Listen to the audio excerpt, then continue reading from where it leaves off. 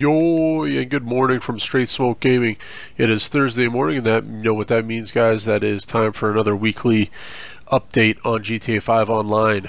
And you can tell by the length of this video, it's not that great of a week.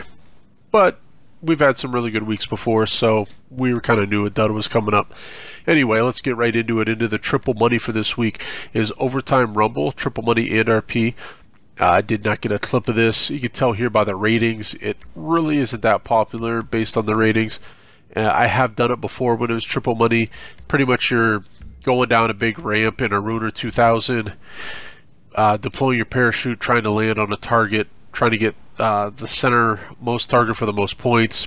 People could go and move you, so it's best to go ahead and jump as late as possible. Don't wait too long though, or you will blow up and won't count for anything. The other adversary mode you can get triple money on is King of the Hill, which is pretty self-explanatory. Alright, that is triple money onto the double money. You can see here, the air freight at the hangar is worth double the cash and RP. You can see there, that is normally 850,000. It is up to 1.7 million. So you can go ahead, if you have a hangar, go ahead and do that. This isn't a great solo business, my personal opinion. But if you have a crew and you play with friends or whatnot, you can fill up a hangar in no time. So that is the double money in free roam this week. Also, hangars are 30% off with the renovations and all that jazz. Okay, and one of the main reasons why this video is so short is because the vehicles, I didn't bother showing Legendary Motorsports because those vehicles are literally all the same vehicles. The Z-Type, Mamba, all that jazz is still 50% off. The only new vehicles for the week that are on sale is over on Warstock, which I kind of figured we get some weaponized vehicles sooner or later with the count resets. So we have the Zomba there. That is 30% off this week. I still don't know what the hell that vehicle truly is, but whatever. And there's the Deluxo.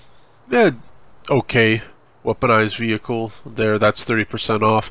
If that price does not match yours, that is due to the trade price.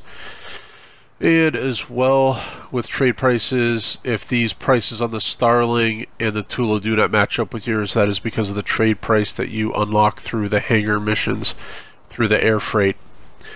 Starling I recommend. The Tula I do not know too much about, but they are on sale. Those are both 40% off. You can see here at the podium for this week, by the thumbnail, is the Tally GTB. If you're not familiar with this car, it's because it's hiding over on the Benny's website. That is a Benny's car technically, so if you want to mod that and you're big on Benny's, go ahead and come down to the casino and spin that wheel.